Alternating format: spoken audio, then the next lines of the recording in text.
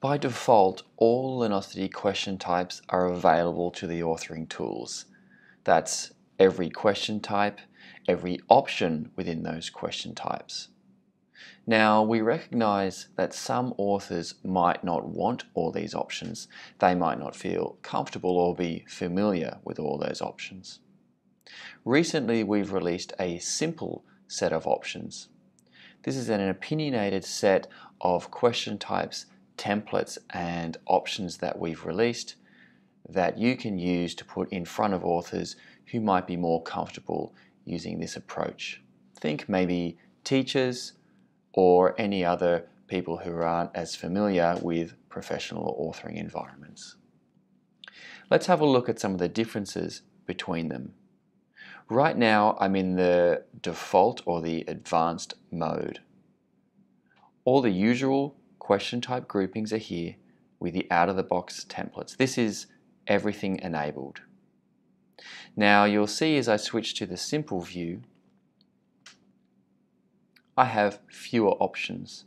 So for multiple choice, we've just given one option. We still have the true-false.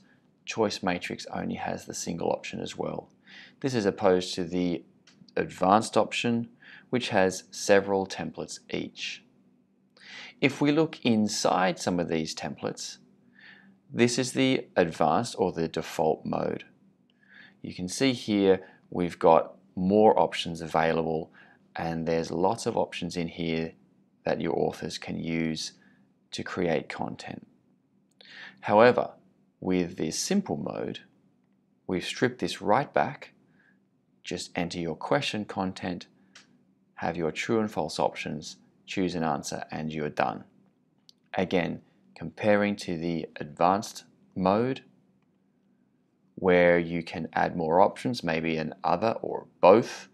You can remove. You can do lots of things in more options. These have been stripped away to the bare essentials in simple authoring. Another example might be classification. This is the advanced mode. You can set column counts and row counts. You can add row titles. You can group your responses. And of course, you have your more options available to set advanced scoring rules, different layout options, and all your usual things like distractor rationale. In the simple mode, we've again stripped it right back. Just enter your question, your possible responses. You can choose columns and have column titles, but row titles are gone, grouping responses are gone, and there's no more options. Again, a much simpler look and feel, just the bare essentials. If we look at one more, we can see a closed text or a fill in the blanks with text. This is the default or the advanced mode, where you can have a different area for the question and the template markup. It's the template markup that holds the response containers. And we have the more options available, again, with the advanced scoring options and all the layout options that you might typically want out of the box.